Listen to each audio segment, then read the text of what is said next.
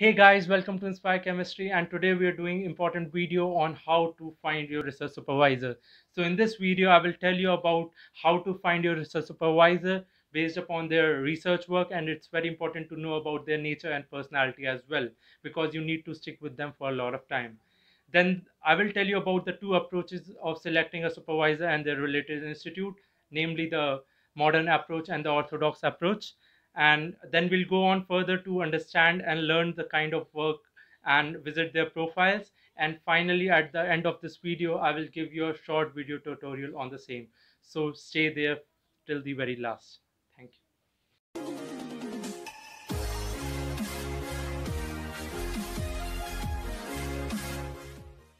So in this talk, I'll tell you how to find your research supervisor. But before searching for a supervisor, you need to decide your field of research. So before that, I made a video on the two frontiers of chemistry, that is chemical biology and material science. So you can choose any of the two.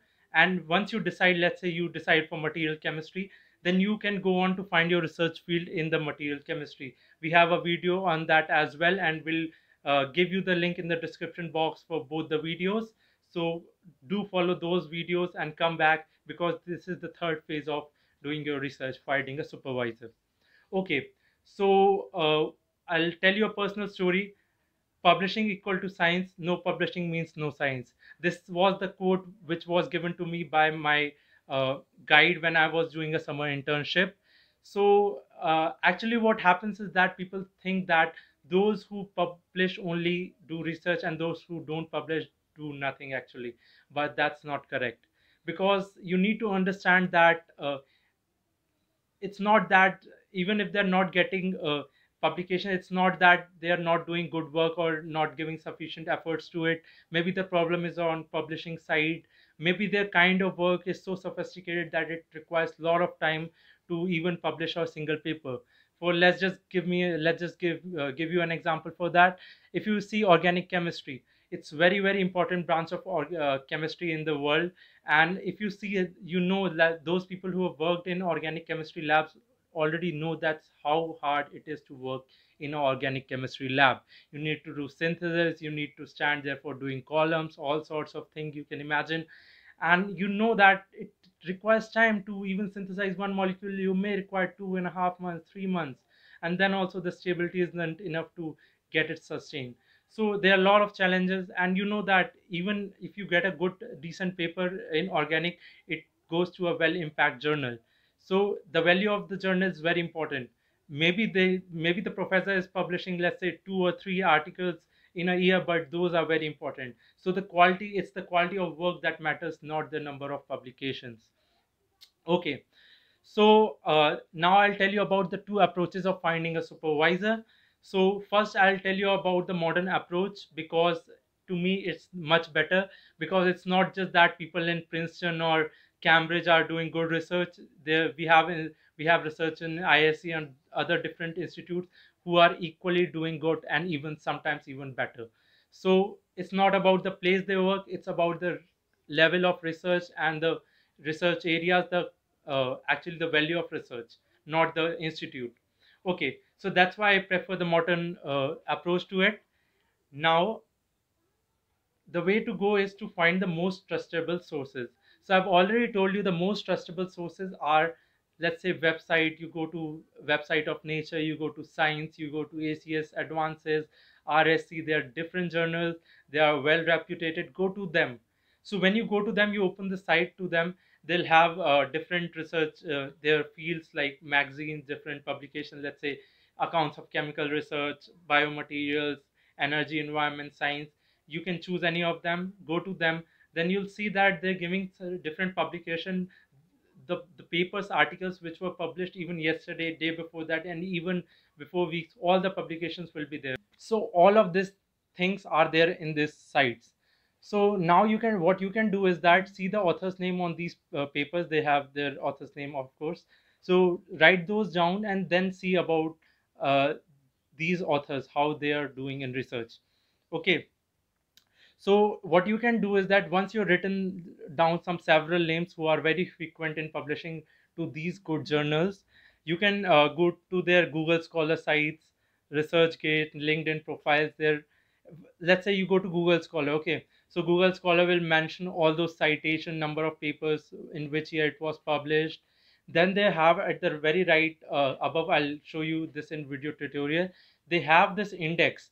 So they have H index, other indexes as well, to know about their research output. So you have to see the research output to know more about them.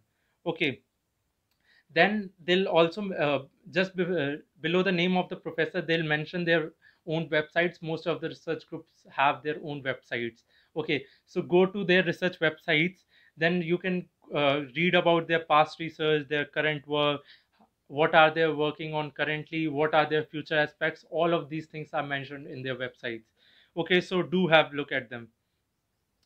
So it's very important to read about their publications. Okay, so I would say I would prefer to read about the most recent work, not like work which was done like a decade ago. Read about papers who came in last 5 years, because with a single paper in the field, the things may change dramatically.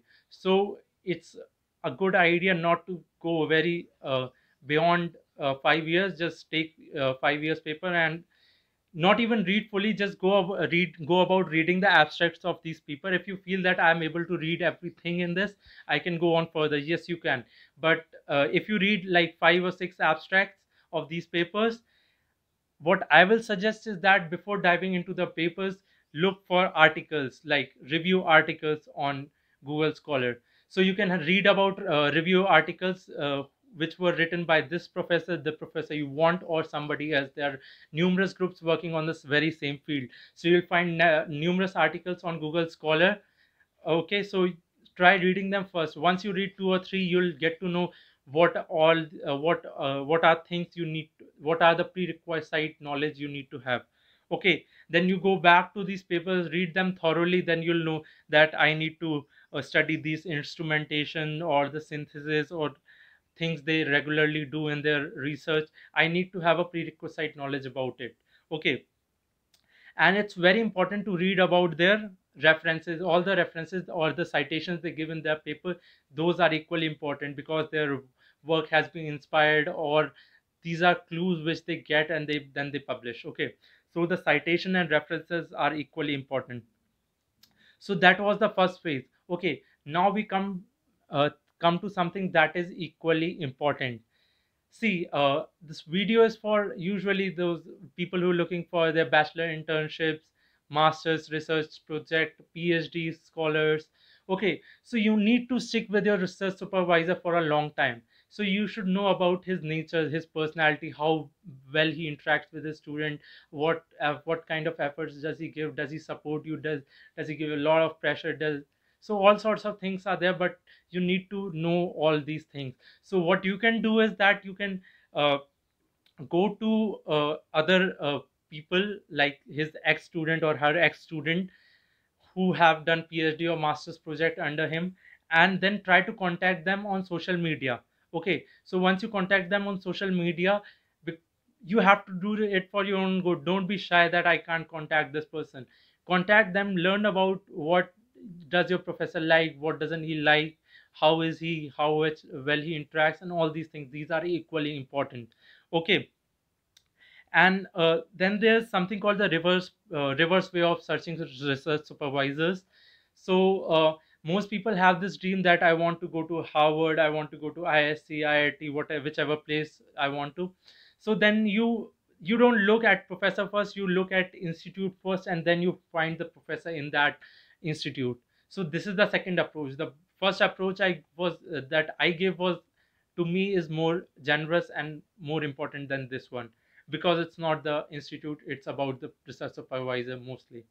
Okay, so then the final thing is you have to contact him or her through other means. Try to explain why do you want to do research work under his or her lab. You need to have knowledge before you contact them. You have to have good profile as well, and then you can go on. Now I'll give you a video tutorial on the same whatever I've discussed here, so stay tuned till the end. So this is the video tutorial, and for saving your time I've already written RSC on my Google search. So the first site you see is Royal Society of Chemistry. You go to this site, then C for journal, book and databases. Then you want to read and search our articles. Okay, so here you see all the list of journals they publish: Chemical Society Reviews, Chemistry Education, Dalton Transaction. Let's just go to my favorite, Energy Environment Science. So as you can see, they'll include the papers who recently came. First paper published on 12 May. Okay, then there's a lot of papers are there. Okay, now you want to see the professor's name, so you can take note of this professor's name. Let's just go to, okay, his work, so you can read the abstract of him, of this paper. Now you go to the author. The last one is the author. Okay, the group's professor. So these are list of publications he's having. You can see Chuanzhao, Chuanzhao, everything will be there. Now you Google Chuanzhao Google Scholar. Okay, so if you write Google Scholar, the first Google citation site will open.